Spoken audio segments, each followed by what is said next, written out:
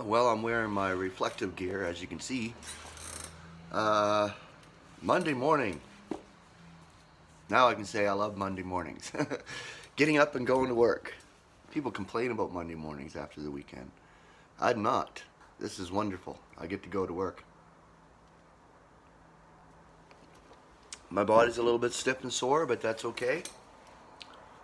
It's the hand gripping thing, because I'm using an air gun or a nail gun, so it's repetitive on all day, so a little bit sore, but that's okay.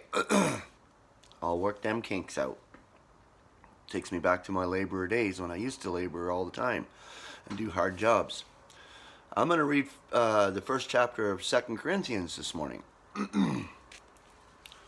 Alright, Paul, an apostle of Christ Jesus through the will of God, and brother Timothy, to the ecclesia of God which is in Corinth, together with all the saints who are in the whole of Achaia. Grace to you, and peace from God our Father, and the Lord Jesus Christ. Blessed is the God and Father of our Lord Jesus Christ, the Father of pities, and God of all consolation, who is consoling us in every affliction, to enable us to be consoling those in every affliction, through the consolation with which we ourselves are being consoled by God, seeing that according as the sufferings of Christ are superabounding in us, thus through Christ our consolation also is superabounding. Now, whether we are being afflicted for your consolation and salvation, or whether we are being consoled for your consolation, which is operating in the endurance of the same sufferings, which we also are suffering, our expectation also is confirmed over you, being aware that as you are participants of the sufferings, thus of the consolation also. For we do not want you to be ignorant, brethren, concerning our affliction, which came to us in the province of Asia, that we were inordinately burdened over our ability, so that we were despairing of life also. And how many of us are doing that, despairing of life also. So many afflictions, so many trials, so we think, okay, well, we despair of life. And we look to be out of this life. I know a lot of us do anyway. We want to go home, to be with our Lord, to our real home. But while we are here, we should not be despairing of life, because honestly, we have a life and God has graced us with it. So I know we do. I just pray for all of you, and I console you as you console me. In my afflictions and trials, I console and pray for you in your trials and your tribulations. So there's a consolation between brethren. And Paul was speaking of that. You know, being afflicted and suffering, we console one another.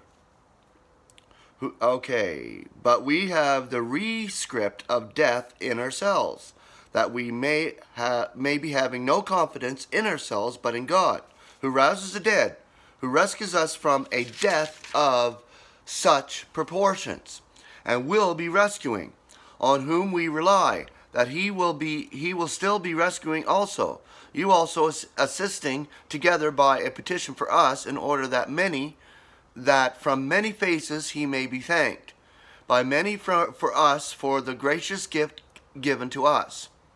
For our boasting in this is this, the testimony of our conscience, that in holiness and sincerity of God, not in fleshly wisdom, but in the grace of God, we behaved ourselves in the world, yet more superabundantly towards you.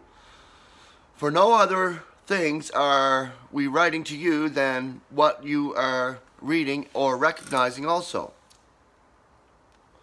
Now I'm expecting that you will recognize ultimately, according as you also recognize us in part. For we are your glorying, even as you also are ours, in the day of the Lord Jesus. And in this confidence I intended formerly to come to you, that you should be having a second grace, and through you to pass through into Macedonia, and to come again from Macedonia to you, and by you to be sent forward into Judea. Intending this, then consequently do I not use lightness. I do not use lightness, or what I am planning. I planning according to the flesh, that it may be with you, with me. Yes, yes, and no, no. Now God is faithful, for our word toward you is not yes and no. For the Son of God, Jesus Christ, who is being heralded among you through us, through me and Silvanus and Timothy, became not yes and no, but in him he has become yes. For whatever promises are of God are in him, yes. Wherefore through him is also is the amen to God, for glory through us. Now he who is confirming us together with you in Christ and anoints us is God, who also sends us and is giving the earnest of the Spirit in our hearts. Now I am invoking God as a witness on my soul, that to spare you I am no longer to Corinth. Not that we are lording it over your faith, but are fellow workers of your joy. For you stand fast in the faith. Okay, and that's what we need to do. Stand fast in the faith and know that God is God and he has a plan for us to be giving out and to be illuminating his love and truth. All right, folks. I'm going to be heading to work here, so grace and peace to you. Have a great day in the Lord.